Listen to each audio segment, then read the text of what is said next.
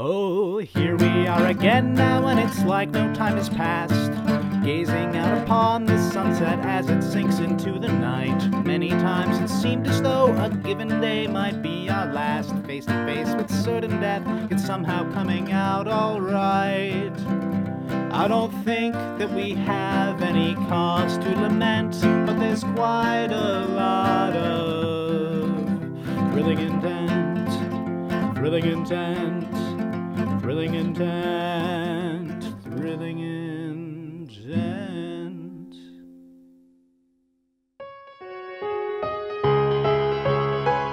Leaving your nearly trance-like state, you wander through the gathering gloom. The hill arcs upwards in front of you. You approach the great yawning abyss of the volcano in front. The vegetation begins to grow thick, choking. Astra leads you with one assured step after the other. You follow behind, your eyes glazed over.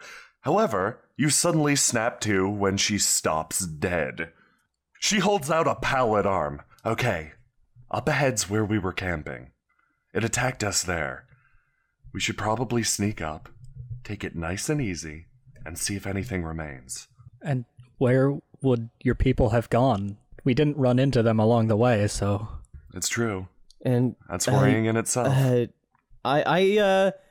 out of the stupor, I turn around and look at the dirt. Did we leave any tracks? No, you did not. Okay. However, all around the ground is beaten down. Yeah, I kneel down and kind of look at the beaten down grass. Taking a look at it, you do notice that there are footprints roughly of your size, or Astra size, scattered through the grass. However, there are also gigantic footfalls. Despite her apparent grace, I guess is the correct term, Astra doesn't seem to have noticed this fact. Astra, stop. What? Look, I point to the ground. She kind of looks down at the ground. Oh. Okay. So this looks like where it approached from when it attacked. And it drove them further into the island, I believe? Yeah, taking a closer look, Gregor, you notice that the footfalls are numerous. A few thoughts run through your head simultaneously. This is either a multi-legged creature, but even then the foot pattern wouldn't quite make sense, or there are many of whatever this creature is. None double back over and head back down the mountain. It appears as if there was a large stampede or rush through this area by whatever this large mass of creatures was. Okay. I've never seen this monster before, which in and of itself is worrying, because I've seen all sort of monsters. You're basically an encyclopedia. I'm basically an encyclopedia of terrible things. I look a little sad over that. No, Gregor, you're Astronauts great. approvingly. Oh, that's cool. Actually, when she drew the monster, did it seem like it had multiple legs? Yes, indeed, it did have multiple legs, but maybe not the ratio that you're expecting here. This thing has been following you without cease. These tracks make me think that there could be more than one. Does it ever seem like it's impossible that it could move around so quickly or find you so fast? More than one. That would make a lot of sense, but at the same time, she kind of touches one of the larger footprints. These are too big to match with it. I'm really worried. Wait, these footprints are too big to match with the thing that's been chasing you? These don't appear to be the track marks of the harrow. Oh. More monsters to fight. Wait, okay, and Gregor, do you recognize these tracks? Well, it's pretty hard to tell because this isn't some nice wet cement that they've been walking in. It's just this grass, but they don't look very familiar. I think I'll need more information. Okay, what do you think the odds are of two mystery monsters? I pick up a blade of grass and eat it. I'd say 75%. Okay, how did it... I pick up a blade of grass and go to eat it as well? Ooh, not that one. I'll just leave that to you. I'll teach you sometime. Yeah, that'd be great. Anyway, let's get moving. Astra. Yeah. Do you know what can you tell us about this not this second new creature, but about the thing that's been chasing you? Can it hear very well? Here, I'd assume so. I really think so. It's hard to tell if something's good at hearing or not just by looking at it. I suppose. I mean, Or smelling, or... well, but I mean, it's hunting you. Have you not, gauged its ability to track prey? It's good at that. Is all she Okay. offers. That's bad. I suggest we keep our voices down and our footsteps quiet. Well, we want to also attract it. Do we? I thought we want to find her people. If it's at us, it's not at them. But if there's more than one... That's one less on them. We gotta kill this thing. We gotta kill it. Yeah, Let's just bring it I here know. already. Get it done. it's bad, but I'd like to engage it in a situation that's advantageous to us. Every situation is advantageous to us. Look at this. See, we got some nice spiky wood here to put our backs against. We got probably an ally right there. There's a big tarp we can use to wrap it up. Wait, what, an ally? I step around the corner. Is that... I glance over at Astra. You notice in the cart somebody's slumped against one of the sides. Oh, they're slumped. Oh, Shit. they're super slumped. I very quickly rush over, scramble through the cart, and assuming that they have similar human biologies, I reach to check their pulse. Their lower half's missing. Oh, Oh gods! oh, Uh, oh. What's up? What'd you find over there? No, it's Gregor Occupy Astra. It looks like it's a corpse of someone from your group. You sort of expect her to, react with shock or horror. She just kind of blinks once or twice. I reach out and shut their eyes. And in that moment, you feel a sudden shaking from the tent immediately next to you. Oh fuck. Something begins to stir within the tent. You hear things being tipped over, metal impacting the ground, clanging together. Is that tent the size of a harrow, Astra? No, I don't think so. I'm reaching for my blade already. Astra kind of grabs Gregor and pulls him in this direction so you could at least see whatever's coming out of the tent. But first, a strange undulating creature emerges. It doesn't appear particularly terrifying at first, until it shifts its full weight, drawing up to an incredible height. The beast slowly turns, bone-like face appraising both you and Astra. Dude, I probably see it over the tent, right? Yeah, you see it suddenly dwarf the tent. I go pale. Gregor, I've been told you're an encyclopedia of the terrible. What is that? That is a bony sickle beast. A bony sickle beast. Would you say it's likely the creature that killed my kinsman? It's very likely. He's bisected. I would appreciate it greatly if you could kill that thing. Absolutely. I'm also an encyclopedia of violence. I look down and just sad again at Gregor. The creature just stands there, head sort of lolling to the side, occasionally twitching. While it appears to have noticed you, it doesn't quite know what to do yet. However, its head sort of twitches to the side and focuses on Astra for a split second. Suddenly, its great mouth unhinges, letting out a bestial roar. It's okay. You don't have to worry about it. It's not a frogular sickle beast. They have 4 arms. I'm not worried about it, but please, destroy that thing. Absolutely. I take out my glaive and rush forward, keeping my eyes on its sickle arms. The creature swings its arms low, ready to meet glaive with its own glaive-like arms. Not even close. However, Gregor is far, far too quick for it. He darts forward under its arms and strikes upwards. Knowing that its arms are very bony and strong because of the huge bones and muscles, Gregor strikes upwards from under the creature's legs, attempting to slice off, trying to slice through its tiny stumpy calves. You strike the beast and it lets out an incredible howl. Ashe, over the din, you managed to actually hear Astra pretty much perfectly. Ashe, Please counterattack from the opposite side. I believe it's distracted. I was going to, I say, running towards the back of the creature. Seeing as the creature's attention is focused primarily on Gregor, I sprint towards it, attempting to drive my blade through its back. You manage to wedge your blade into the creature. It lets out another cacophonous howl. Both of its arms, still free, spin, cutting through both the tent and you. Seeing the counterattack coming, in an adrenaline-fueled moment, I leap back, roll on the ground, and glare upwards at the creature. Having faced froggular sickle beasts before, Gregor takes advantage of the fact that its sickle-like bony protrusions have their blades facing outward, meaning he can enter the eye of the storm. Gregor squidges up close to the gross creature's body. When the spinning stops, Gregor is in the perfect position to drag his glaive across the length of the creature's torso. Using its momentum, you have the creature eviscerate itself.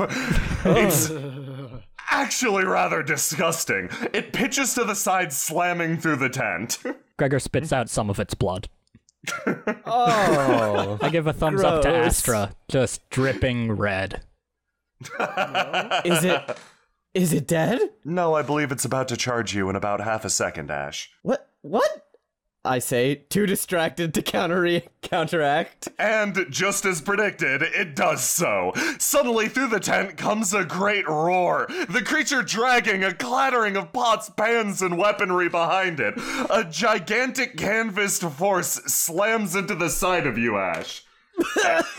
And carries you backwards. You don't sustain very much damage considering that this creature is padded, however you are pinned at the moment. Stuck to its front. You may now react. I'm going to attempt to slip through its tented legs and grab my blade out of its back. You slide through its legs, sending it careening towards what appears to be a wagon of some sort of stone material? Your brain can't quite process that at this point. It's dirt. You swing through its legs, catching onto some loose hanging fabric. Using that as a fulcrum, you spin around and pull free your sword, what was acting as a functional tent stake for the creature. All the cloth whips and whirls around, thrown free by the force. It now hangs in the air, fluttering in the breeze over the creature as it slams into the cart, upending it. All right, Marcus, now torch it!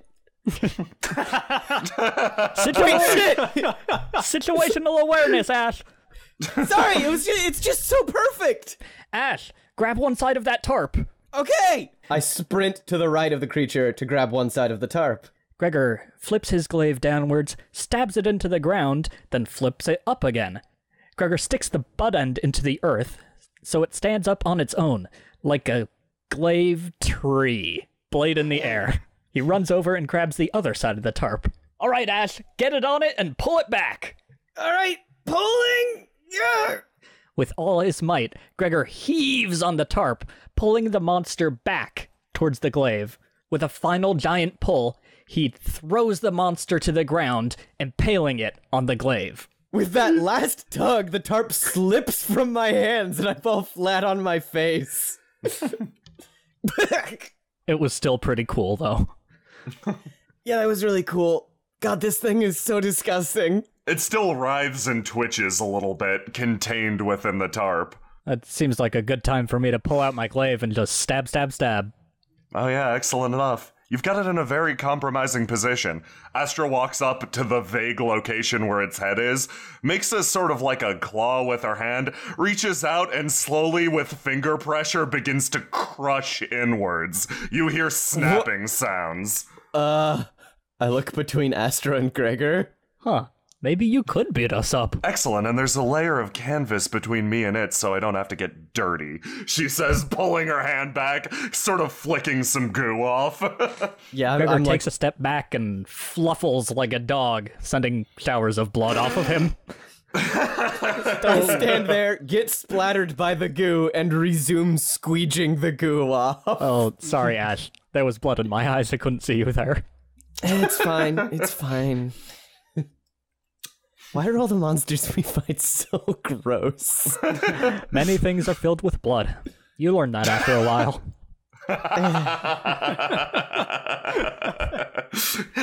And this is an observation I've made on my travels, but when anything gets larger than regular-sized people, it tends to be disgusting or off-putting. Part of the mind can't exactly handle something being bigger than normal. She kind of taps the side of her head. Oh, I don't care about size. Like, I know some pretty big dudes. Like, there's this Horvan guy, he's fine. But, like, I'm talking about all the goo. He's filled with goo, too. Just human goo. Well, no, I know he's filled with goo, but he doesn't, like, he's not, like, gooey on the outside. You got me there. Anyway, Astra, you seemed to be pretty in control back there. Thank you? How did you know what it would do? I don't want to sound rude, but how couldn't you? It's simple enough, right? Monster That mad, depends. monster run, monster slash. Well, I mean, I have my own sense of instinct, of course, but it's generally a more adrenaline-fueled thing. You seemed to have it's like you knew exactly what it would do before it would do it. Like, this wasn't instinct, it was just matter of fact. Do you have experience fighting monsters? No? Can you see the future? No? Brow furrows. Maybe she's Are just you, like- smart. Can you read minds? All right. Can you? She kind of looks at Ashe. In what way? Okay, I'm gonna come clean. I've been told in the past that it's a bad habit of mine to think that things work a certain way with utter sincerity, without necessarily considering context. Perhaps it was an adrenaline-fueled instinct of my own, but I fell into a similar old habit.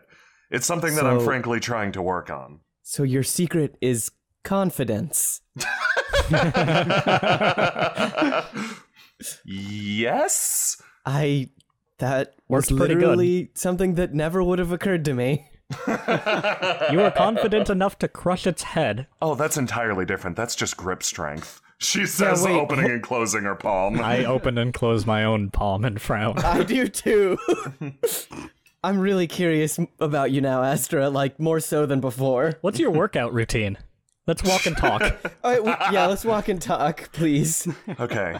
I'm not very good at tracking. I will say that with utter confidence, but I can pick a direction and walk in it if you guys want. I'm Look, going to look for tracks. I think right now it would be best to remain aware for Gregor and I. Your walks are nice, but they don't exactly leave us in the best state of mind. It's true. Simultaneously, I have left things to you guys up to this point, but if things get increasingly dire, I will take charge again. Okay. So please, by all means, get back to tracking. Yeah, whatever you say. You notice that her attitudes shifted at least slightly between before and seeing one of her fellows dead. Yeah. While it isn't plain on the surface, it's clear enough that she has a more severe attitude at the moment. I can appreciate it. As we start tracking again, I kind of pull Gregor aside. Astra's scary. Yeah, it's great. She just kind of took charge of the situation. See, I can respect that. I mean, I can too, but wow. You know, I'm feeling more Anyway. confident about this. Through your synthesized efforts, both Ashe and Gregor are able to determine the path where more humanoid tracks are traveling rather than more gigantoid gross tracks. Worryingly, Yeah. you find a set of tracks that don't match either of these creatures. Do I recognize these tracks? You do not at all. Today is full of mysteries. That's life, isn't it? Not usually. I am an Oh. encyclopedia, you know. And this is kind of bad things all around. I'll just add more to the book pages.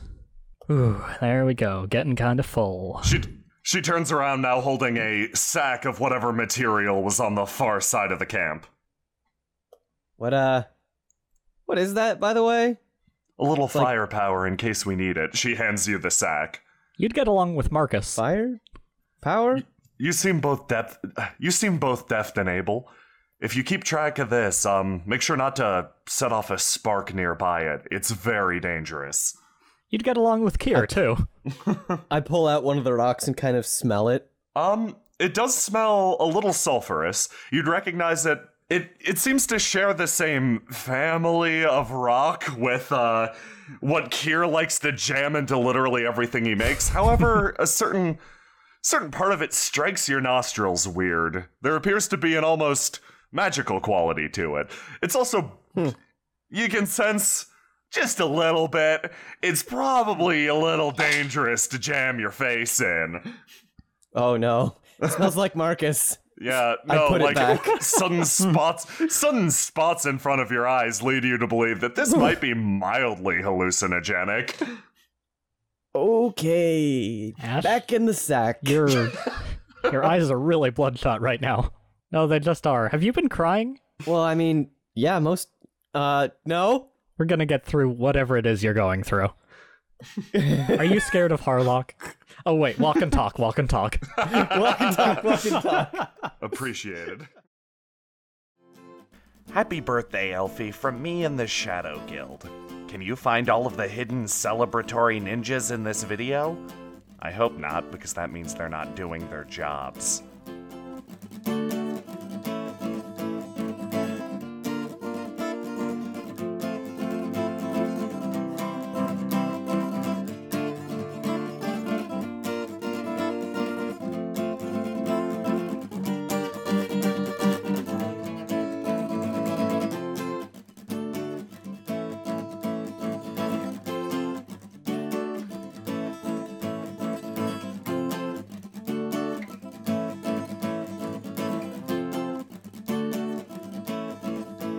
Hey, I just wanted to take 2 seconds to shout out some hot references in this video, or this arc in general.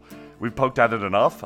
If you're interested, you should go check out Spirit Thief Ashling. It's a nice little fan-created project, very good, worth your time. Furthermore, if you follow my channel, you'll probably recognize this background map from Fight at the Museum, a module actually designed by a friend of mine. I highly recommend checking that out on my channel or following the original creator. One more final detail. Since this is the fan art fridge, I might as well point out that starting this week, No Smarts But Hearts is getting its own fan art fridge equivalent. So if you have any art you want to send in, please email it to us.